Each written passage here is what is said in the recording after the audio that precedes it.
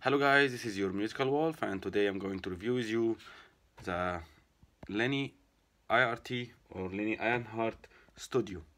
As you can see, it's really, I love how the design for this one, it's really good one, and it's really small. Like you can see, it's almost same size as my arm. You can carry it, put it everywhere. It's like 8 kilograms. You can put it beside your computer on your desk, and it's really powerful one. It has 3 preamp tubes, which can really get good in the game, 2 power amp tubes, so you can go up to 15 watt, and it's basically 3 channel, clean, rhythm and lead, and it has 2 inputs. So let's take it step by step. So we have 2 inputs here, less than 1 watt and like maximum up to 15 watts. So basically, if you connect it directly to your computer, or we don't want to go so loud, so you get it from the 1 watt, which is the one I use because I connect directly to my sound card and record or play. And then you have the volume for the clean tone. Down here is the volume for the boost, and then you have up the rhythmic channel, lower the rhythmic channel. Both is like 5 knobs. Very simple gain, 3 equalizer, like bass, mid and high, and then the volume same as for the lead, and the clean channel share the equalizer for the rhythmic channel. Here's the switches to turn boost on and off, rhythm and lead, dynamics, tone, and reverb, built-in digital reverb. It's really good one. And this is the power switch with the LED, so this means it's powered on. Very simple, come with a foot switch. So very simple foot switch, one for reverb, one for boost, and the other 2 lead, clean, and rhythm. So in that settings, it's on the rhythm channel.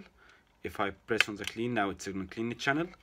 If I press the lead, now it's on the lead. Still on the lead, go back to rhythm, or now it's on the clean. So if the lead LED is on, so it had the highest priority, and then the clean and nothing, which means rhythm. The same reverb and boost. So for example, if you look here at the boost LED, you will see it's going to light. Now this is the reverb, sorry. So now if you check the boost, you can see now switch off. If you go for the lead, you will see this lead one light off. Now it's on rhythm, and on the clean you can see the clean green one, and now it's off. So very good, come with the foot switch with cable.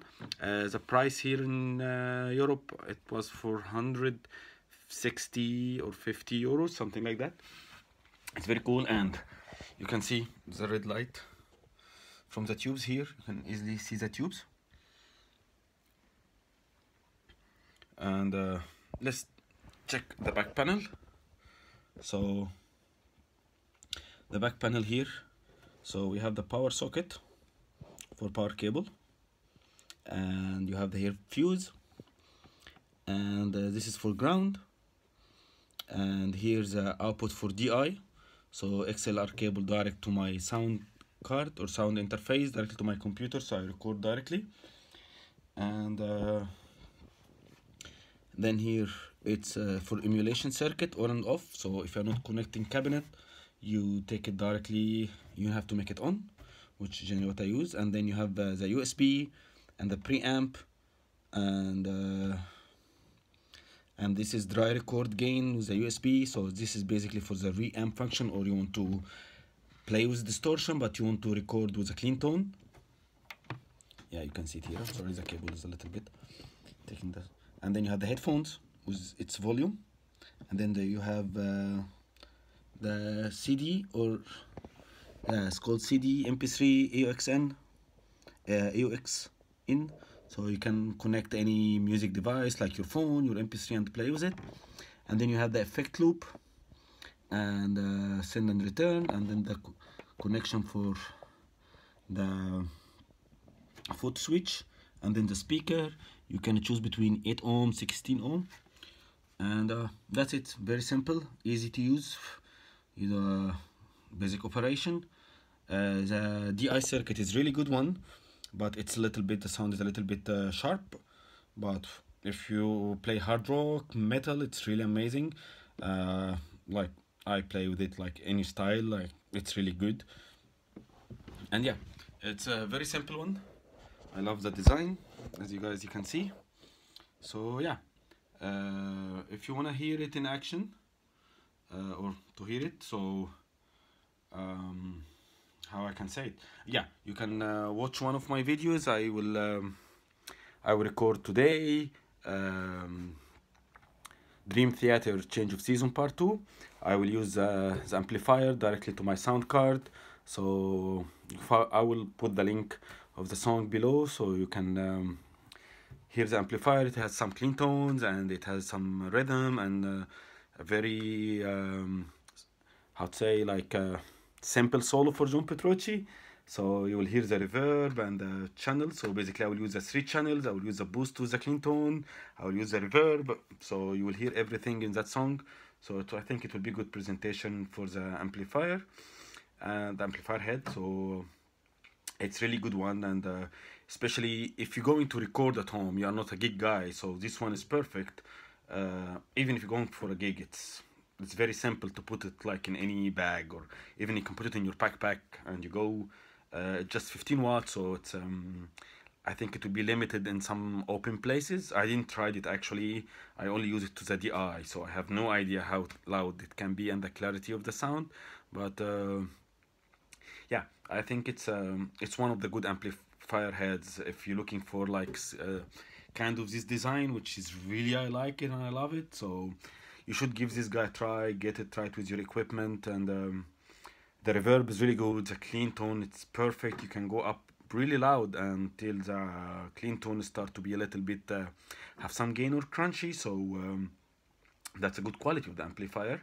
Laney, it's a company in UK.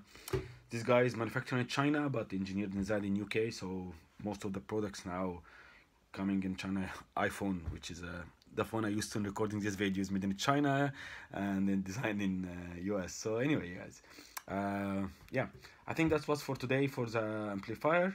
I did another one. If you're looking for this style, they have another model called IRT SLS, which is a hybrid system. It's like the preamp is tube and the power amp is a transistor, and it's up to 300 watt. I did another video reviewing the product. I will put the link below. And they have this small guy, the Einhard Pulse. I'm planning to make a video about it, so I will put the links for the three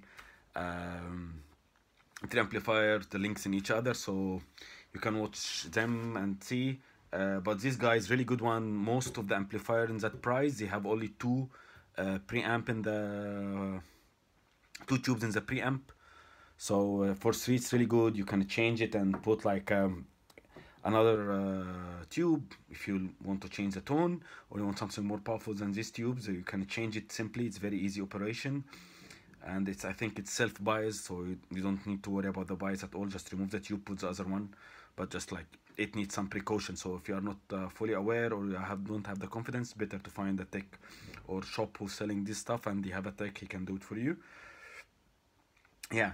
Otherwise, I think it's yeah, it's, how I can say, I like it actually, and I'm planning to use it more than just one song, but this is the plan now because I just get it from like 2 weeks, and I didn't record any songs yet during these 2 weeks. So yeah, this guy is really good one. I love it. It's I love the tone from it, so it's personal thing. You can get it and try the tone and see if you like it or no. And yeah, don't forget to watch the video. You will hear it, so you can have an idea what the tone can get. And generally I will put the gain very close to the maximum, but not like to the maximum. It's like from 0 to 10, so generally I put it on 9.